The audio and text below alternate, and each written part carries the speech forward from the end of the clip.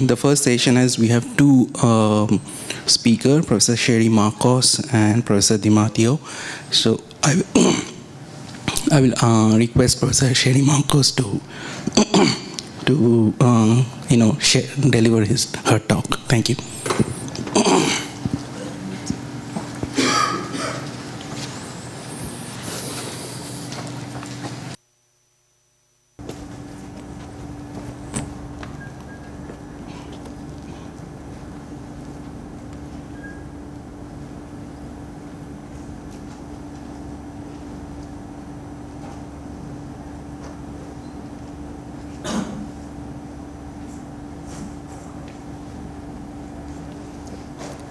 Let me just see first. So how do I move it? Side to side, is it? Yeah. Only from there? You can move it here also. Not sure if it's working. It's not working, is it? Okay, only here I think it works. Just down or up? Up and down.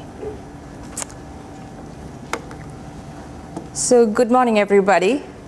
It's a particular honor and privilege to be here at the Ramanuja Auditorium. So let me move you on to the great man himself. As you know, he was a mathematical genius. He's on par with Euler and Jacobi, the great European mathematicians. And he was a number theorist.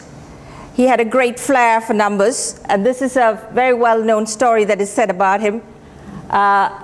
It is about the Ramanuja-Hardy number 1729. So the story goes as follows, and I believe it is true. G.H. Hardy went to see Ramanuja in hospital when he was ailing, not exactly on his deathbed, but Hardy remarked that the taxi that he took had the following number, 1729. And surely this is a dull number, Hardy said. And Ramanuja, though he was poorly, within a flash, he said, no, on the contrary, this is a very interesting number. It's the smallest number that can be expressed as a sum of two cubes in two different ways. So 1729 is equal to 1 to the power 3 plus 12 to the power 3. And it's also can be expressed as 9 to the power 3 plus 10 to the power 3. We had such powers within, even though we were ill and in a hospital bed, I'm sure we could achieve wonders. So on this note, my talk is actually about complexity, but from a number theoretic perspective. And the roadmap of my talk, I'm interested in understanding how digital agents who operate on encoded information, which can be ground down to numbers and integers, as you know, what has it got to do with complex adaptive systems? And in particular, the question I'm interested in knowing is, how do digital agents, how can they become smart? And I will argue that this is the basis of all intelligence. And in actual fact, the very high tide of complex adaptive systems, the theory at one level says a system cannot be complex and adaptive until and unless there are such digital agents, these capabilities of digital agents that can become smart. So it is actually a very foundational and fundamental question that I hope to answer this morning. So I would give you evidence of exactly such conditions that lead to complex adaptive systems. And of course, being at the Mathematical Institute, I have to give you some math proofs, and I hope I will get to that and in some detail. So of course, moving from one number theorist to the others who have shaped our knowledge of digital agents and of complex adaptive systems, I'm going to, of course, to the great names of Kurt Gödel, Alan Turing, and Emil Post. So who are these people? As we know, digital agents operate on encoded information. Think the genome, right? It is a quintessential digital agent. It is operating on encoded information, which is digitized. With the second machine age, there's a famous book by McAfee and Brill Johnson. It's called The Second Machine Age. And the fundamental nature of the second machine age is that all information is digitized. So, and production technologies, as you know, with 3D printing and so on, it's in a digitized form. So the reason why we need to understand, so there's a renewed interest in understanding how such digital agents could innovate. So the story is that they're operating on digitized information, and you know the wonders of digitized information is that at very little marginal cost, I'm talking as an economist because that's who I am, with almost zero marginal cost, you can create almost error-free copies. That is, you may have heard of digitized music, and so you have to give it away because it doesn't cost to produce an additional copy. And the wonders of digital copying is that it's almost error-free. So this is one of the reasons. Now, we wouldn't know why in evolution information became digitized. I won't pretend that I know exactly how that happened. But we know the mathematics behind how digital agents would operate based on such codes. And at the turn of the century, Kurt Gödel, at the age of 23, defined the conditions of, he defined Gödel numbers, which are integers that represented encoded information from a finite alphabet. And I would think that the Gödel incompleteness result is one of the most fundamental results in the foundations of mathematics. And I think it is also about all of the foundations of science itself. I'm of that view now. So the enterprise that he started was, of course, brought to a completion by Alan Turing and Emil Post, because Gödel's work itself predated the notion of an algorithm and about the Turing machine itself. So though he was working with what are now called recursive functions, in other words, the operations that a digital agent would conduct, is now, of course, equivalently called recursive function theory or computation theory. So the interesting thing is that all operations done by digital agents are number theoretic. So let me just jump straight into the maths, since I'm at the maths department in the Maths Institute.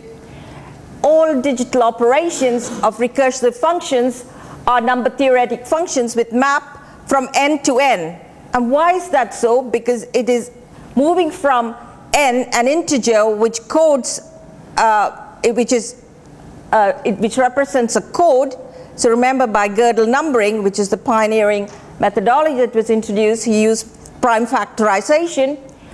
Any information from finite alphabet can be condensed into a number. So an operation, a recursive function operation, would be number theoretic, where you start from a number, which is representing information, and then you map into another number.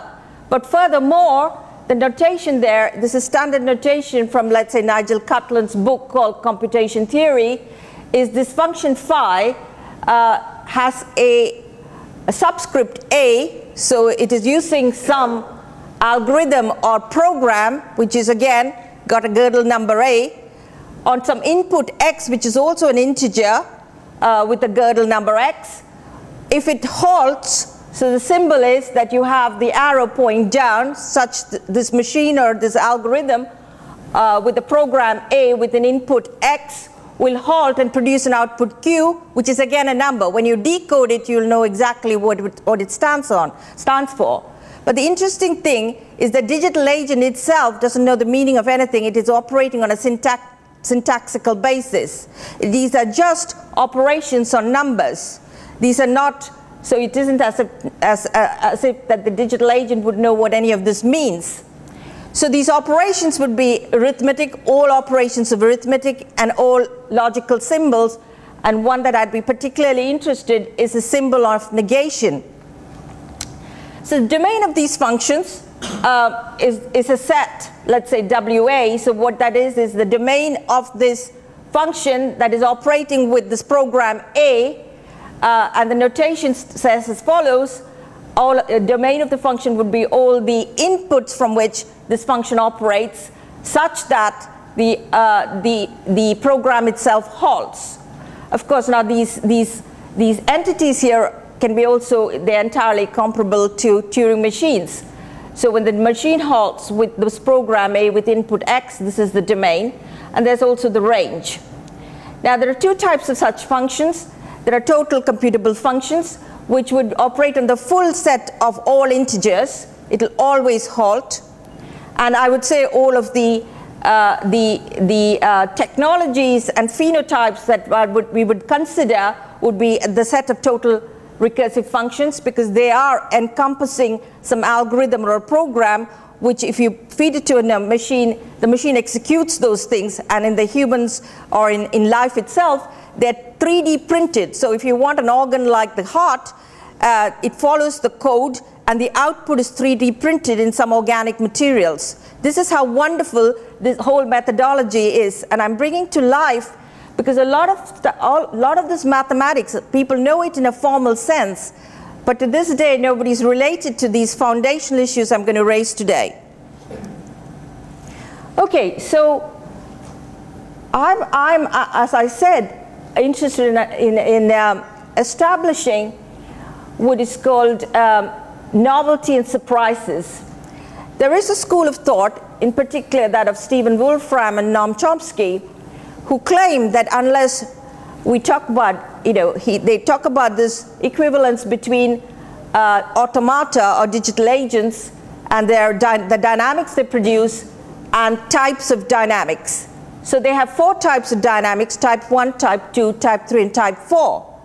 And it's exclusively the type 4 dynamics that they call complex. So unless a system of digital agents can produce novelty, new objects, or new encoded information that was not previously there, they do not claim that the dynamics is complex. Now this is a very tall order because most complexity theories that I mean never mention type 4 dynamics.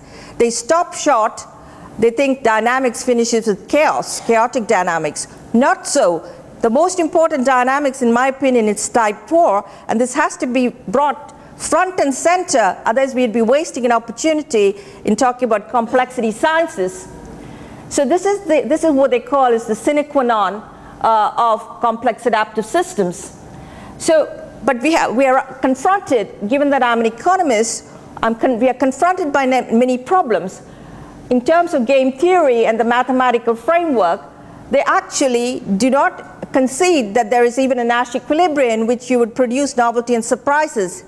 Yet, the 2 big systems in which you find novelty and surprises, of course, is evolution and socioeconomic systems. The immune system. These are highly hyper-intelligent and evolving systems in which new objects are produced or new encoded information and new phenotypes and new technologies are produced. So the neo-Darwinian tradition, as you know, postulates that all innovation is random. It comes from random mutation. This is currently being challenged, and the first molecular biologist to challenge this is Barbara McClintock, a woman who was awarded a Nobel Prize in her own right. In 1984, she said she discovered things that are called transposons, and she found that the genome actually edits and changes and adapts to stresses, and she calls this the dynamic genome. Since then, I've met a very famous Israeli mathematician, Eshel Ben Jacob, and he calls these properties of the genome the creative genome, and he links it straight front and center with Gödel himself. So let me give you a picture up front about how would this map into sets and dynamics. So type 1 and type 2 dynamics are created by agents who are finite automata, and they produce limit points and limit cycles. And I don't have to tell anybody sitting in this room what limit points and limit cycles are. These converge to homogeneous systems in limit points, and then in limit cycles you circle around but a single attractor. So where do you get type 3 dynamics? You get chaotic dynamics, that's type 3. And then it is only type 4. You may have heard of phrases like, life at the edge of chaos. The interesting thing is you can map this into machines that halt or not. So this the machine that we're concerned with that defines these sets is a machine where you say it's a machine that runs on its own code.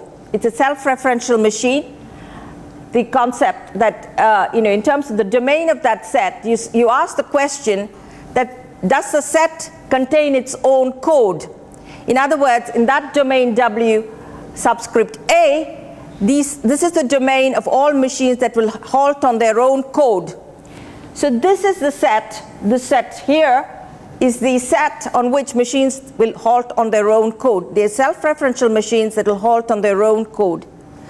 And now, what is very interesting, so this set, in the mathematics of ML Post, they're called creative sets. And it's not without reason he's called them creative and productive sets. So if you know machines will halt on their own code, in terms of proof theory, Gödel, within the Gödel framework in theory of formal systems, these are all the theorems that you can prove. And a theorem, as you know, proof is an algorithm. So starting from some initial conditions, the algorithm will, a proof algorithm will just sort of grind its way forward and end starting from some input X. It'll arrive at Q, and at every step, we will not be in any doubt. It's fully deterministic. You will get an output. So here, say, in mathematics, if the system was complete, what you would have is everything that is provable, and the negation of everything that is provable will belong to that set. Because interestingly, everything that is provable and the machine that halts, you can list all the contents of that set. So the concept of a recursively enumerable set is there, a listable set. Because in the end, what I'm going to say is the answer to the question about is something an innovation is amazingly asking the question, can you get outside of a listable or a machine listable set?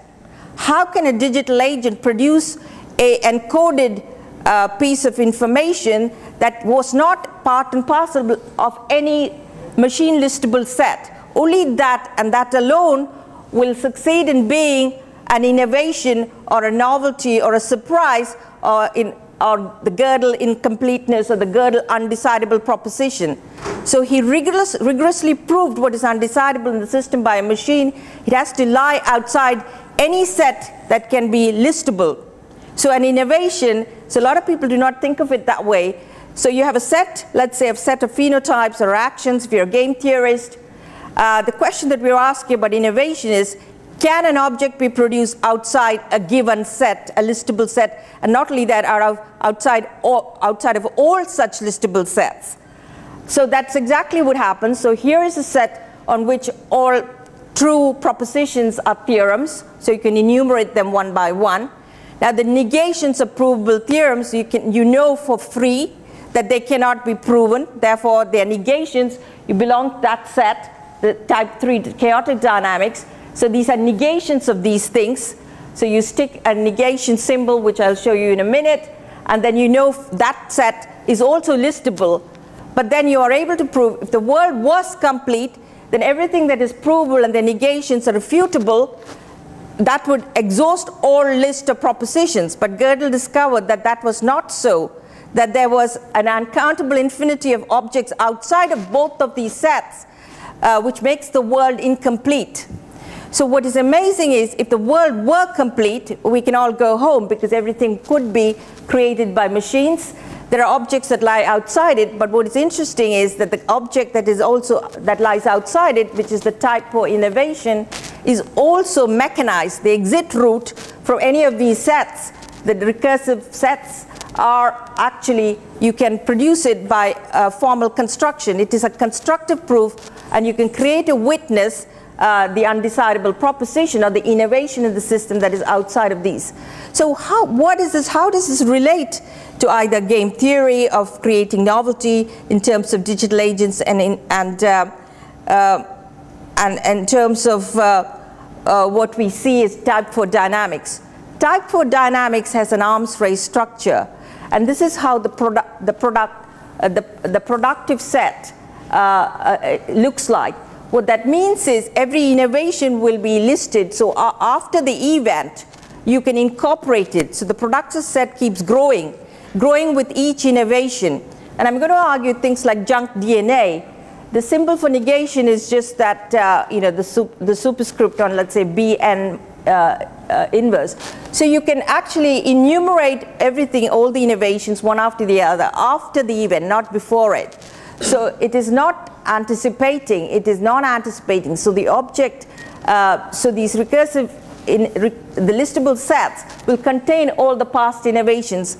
And the past innovations are always constructed in one and the same way. It comes from a negation. So there are three elements to the construction of innovations in these systems. First of which is the necessary conditions. We've already exhausted the idea of being a digital agent and these operations of digital agents. And this is a very tall order. In other words, to have all the powers of recursive functions. On one hand, you'll say it's all just the operations of arithmetic and all of logical operations. But there's a very interesting thing. The self-reference and second recursion theorem is very important. And anything that is digitized, as you know, copy-paste comes for free. So those powers in the number one category of what you need are already, in my opinion, immense powers. The second thing, this is again something that is very important. In the opening paragraph of Gödel's paper in 1934, he said, he brought in the candidate, the character that will create these points of innovation, and it's called the liar. The liar, as you know, is a very famous character in the foundations of logic. It's the Cretan liar. So if I say this is false in those days, as you know, that doesn't have a truth predicate. It's undecidable in the sense that if I say this is false, you cannot make out whether it's true or false. But Gödel took the liar. The liar's business in life is to be contrarian or to negate or to falsify. But you can never put a negation side except on something that can be predicted. So in other words, something that can be predicted or computed. So if A can be predicted, then the liar will put a minus onto it. He will negate it. That's his business in life. He will falsify anything he can predict. Now this character is the most important piece. I used to obsess about it a lot, but there is one more element to it that is just as important. Now people who know Brian Arthur's intuition about the minority game, you win when you're in a contrarian, and there is no way in which there's no algorithm that will enable you to win as a contrarian. It has to be self-organized, or you have to use trial and error. There is no algorithm that will tell you how to win that game. But the role of the contrarian is absolutely vital. And again, if people talk about complex systems and they do not talk about the liar, then you know they're missing something. The third important, critically important thing about the Gödel mathematics, and which is now going to be relating to things that I'm going to tell you about the brain, how the brain operates, because unless you have these elements to a system will not be able to produce novelty and surprises. You cannot think outside the box. And the third thing is, Gödel mathematics is not about machine execution. It's not about taking a code and running it online in real time. It is actually making a recording of the machine executing offline. It is actually offline simulation. This is so important to understand, and I'll show you what that means. So these are the three ingredients to produce novelty and surprises. And unless and until an intelligent system can incorporate these three things, it cannot move outside of a listable set. So unless you can move outside a listable set, your behavior is entrained by what is already there. You cannot do anything new. So let me show you fundamentally, at the end of the day, what enables you to leave a listable set is that this intelligent digital entity has to encode a Gödel sentence. Now, a lot has been written about the Gödel sentence. At the end of the day, it is simply a self-referential statement by a code saying it is under attack. It is being negated. It's self-referentially saying, I am being negated or being attacked. So the highest form of computational intelligence, in my opinion, from the perspective of a digital agent, which is operating on encoded information, is for the code itself to formally, this is the important thing, it doesn't know it's under attack. All it knows is as a syntactic phenomena that it is being negated, right? So the Gödel sentence is the vehicle that does it. And therefore, unless you can encode it, the system cannot produce novelty or become smart in that sense. It encodes a formal logical inconsistency which forces any computable function called the productive function to exit from a listable set. Because if it remains in the listable set, we can prove that the formal system that it is enumerating would be inconsistent.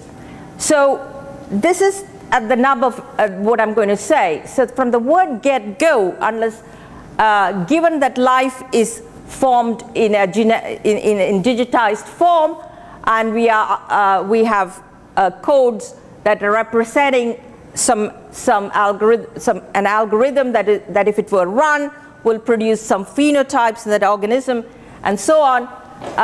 That code itself should have the wherewithal to recognize hostile agency, the liar, because the liar can negate the code if the liar can predict the code.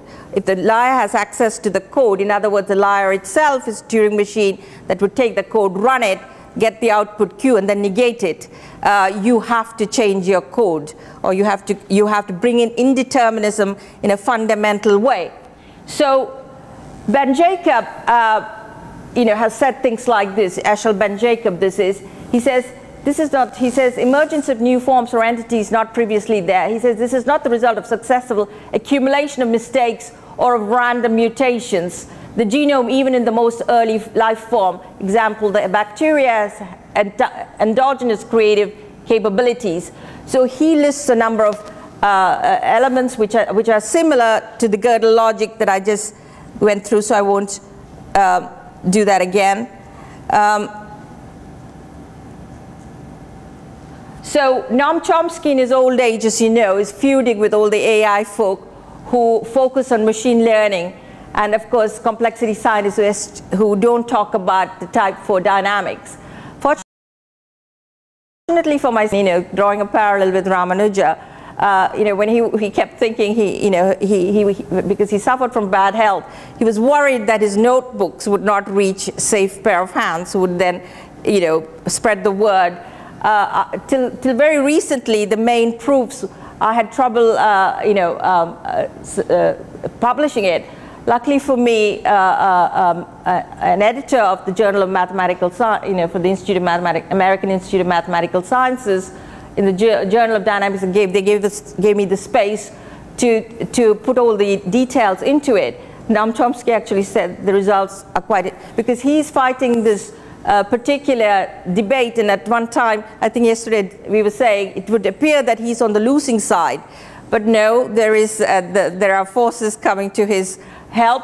I was just speaking to Mikhail Propenko and so on. He's at the Sydney University Center for Complexity Sciences, and they've just brought out a paper exactly about this idea of why is it that the liar and self-reference is important as a basis of type 4 dynamics. So help is at hand. So, the feeling that I may be on the losing end of a debate, because now we are in soundbite mathematics and science sometimes. People might just go with the flow for a long time, but there is a group of people who strongly believe that this is what complexity sciences are about. So I will just give you a flavor of where else we have confronted these ideas about the contrarian and the liar. Brian Arthur's genius-like intuition that you need to have a minority game to generate heterogeneous agency, and also we have a very simple agent-based model where we've stripped away a stock market model, where we stripped away and we are able to show that unless the payoff function satisfies a minority game, in other words, you win only if you're in a minority, and then we compare it with a majority game where you win when you're in a majority, the dynamics that you produce is very different. So let me just cut to that, the picture itself.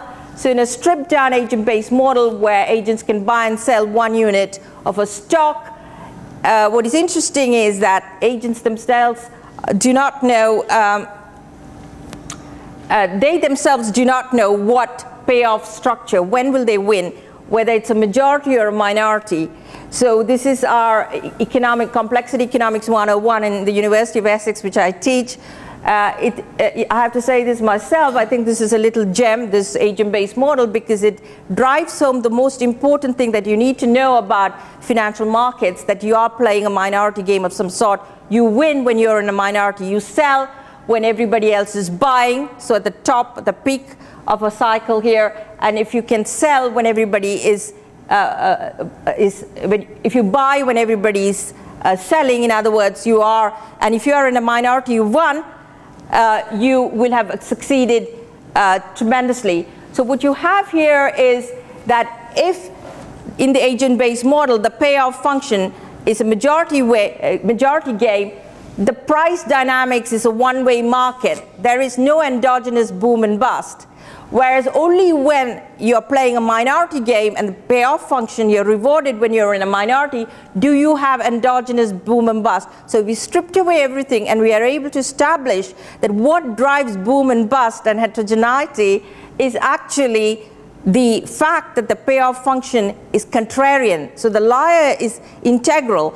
Now, Doyon, Farmer, and so on, they say, no, what causes boom and bust is leverage. Hello, that's not the reason. The fundamental reason is because there is, in fact, in the payoff structure, a contrarian structure, and that is what causes an endogenous boom and bust. So the second thing that I want to establish is, in the Gödel logic, as we know, there are three bits. You have the contrarian and the liar who will negate everything that is predicted. Now, to an economist, actually, this is well understood. Bob Lucas in 1972 and 1976 talked about anything that can be predicted. Policy, if it is predictable, can be rendered ineffective. But that is because there is a liar in the game. So the liar will, render asunder or whatever. It will destroy. It can destroy a system. No codes. You have to have indeterminism in a fundamental way to keep a complex system sustainable. Predictability is not a good thing. Predictability and all of formalism actually is very weak. Any code can be hacked. So there's reason why you have to keep bringing in indeterminism in a fundamental way. And remember, Gödel incomplete, the undecidable proposition cannot be computed by any machine whatsoever. It is that degree of non-computability that you would bring in. And so Lucas had already said that you would need to bring about a surprise if you need to keep the system going. However, the macroeconomists misunderstood what a surprise is. They thought, of course, it sounds quite crazy and mad to say, oh, you bring in surprise inflation. But what they forget is that who do you need to surprise? The only agent you need to surprise is the liar who would negate everything that he can predict. So this was known to me because Ken Binmore taught me game theory, and he had a very classic paper called Modeling Rational Players, and he brought in the Gödel logic, the specter of Gödel, and he says, how can game theorists firstly constrain themselves to a fixed action set till the cows come home? There's no innovation in game theory. It is closed and complete, and actually it is also inconsistent. And he said the idea that rationality is one where you subscribe to calculable and determinate outcomes. He said, what about the liar? This fell on deaf ears. Nobody, none of my game theorist friends who pride themselves on being great mathematicians simply cannot get this. So furthermore, we have this big dogma in game theory. They say in Nash equilibrium, nobody is surprised about what others actually do, etc. They deny there is a Nash equilibrium in which you need to surprise or surprise. They have denied that strategic innovation exists. So we have serious problems in the foundations of game theory and economics itself. So I actually got a personal chair at Essex to show how Essex is so liberal, where I proved a Nash equilibrium exactly in these ways of how you would produce a surprise. And the reason for this is because I was inspired to go in this direction by F.A. Hayek, who, as you know, is an Austrian, and he was very impressed by the Gödel result, and he has a book called The Sensory Order, where he claims that the brain is incomplete. So just to sort of move on to this last idea that this is not completely out of this realm of what is really happening. So I told you there is a third ingredient, that Gödel is about offline simulation. Now, one of the greatest discoveries of the late last century is the discovery of the mirror neuron system. It was the cognitive scientists from Parma University, Vittorio Galesi and so on, who discovered that the brain has a complete parallel recording system. So this is exactly on the right-hand side here. What you have is, you have the representation of what Gödel mathematics is. So here you have the machine halting, and on the left-hand side here, you have the recording of a machine halting. So this is a well-known construction in the Gödel mathematics. Now this is exactly what the brain is doing. On the right-hand side, you have the canonical neurons that fire. So when I lift my hand, there is a machine execution of my hand being lifted. But then I have a parallel system. The mirror neurons would record exactly a one-to-one mapping of that.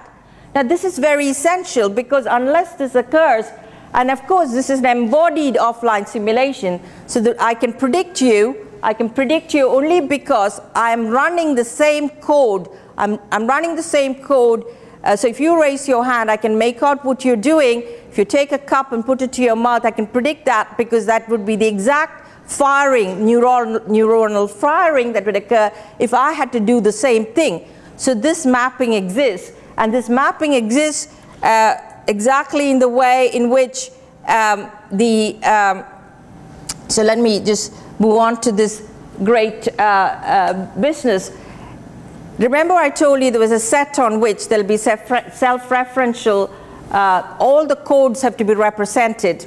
The genome's representation of all codes are represented exactly in that set theoretic structure that I showed you. And then what does the body do? The body instructs to produce the self-antigens. So to every code A, it produces an A minus in the medulla thymus. This is again established.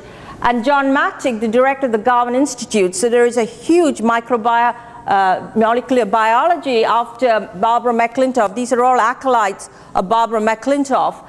They have discovered that the body then creates these self-antigens, these negations, which is in that set, the refutable theorems, exactly in the same formal system. And what is interesting is that the T cells are trained, the T cells, so that the T cells in our body don't attack our own codes. They will negatively select out all the T cells that might attack our own codes, and therefore what I'm trying to say is that in all and every area of life, or wherever there is intelligence of this sort that could make us hyper intelligent and capable of innovation, there's growing evidence that this is the basis, that the basis of intelligence is exactly as in the Gödel mathematics. And encoding the Gödel sentence is actually going to be the major step, because even the mirror neuron system, there are experiments that show that not only does it copy, it also can encode negation. This was discovered by Scott Kelso. So I hope I've given you enough food for thought to understand that it is not what you think. Complexity is, obviously complexity, for what it's worth, has very deep mathematical foundations. That's the important thing. It is number theory that is at the foundations of all of these. And in the 21st century, I do not have to emphasize how important it is.